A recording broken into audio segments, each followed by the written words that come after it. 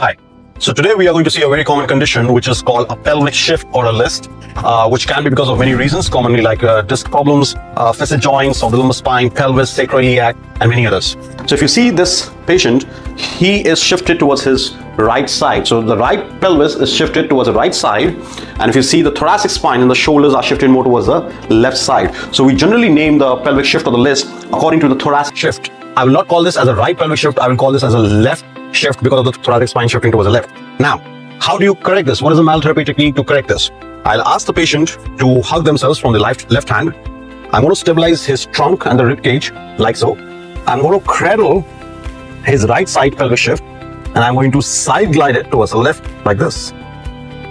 And I'm observing any aggravation or any reduction in the patient's symptoms. Well, initially symptoms can aggravate or increase, but we would like to do that, hold that for a few seconds and then relax. We do this repetitive movements because initially the symptoms can increase and slowly it can lower it down. Now you can compile this side glide with flexion as well as extension. So I side glide first, hold it, and then I can ask the patient to extend. Come back, do this a couple of times, sir. Come back. All right. So that's how you can correct the pelvic shift or the list in a standing position. Well, this technique can be done in a prone position as well, just to start with, but generally the patients have shift or the pelvic list in a standing position.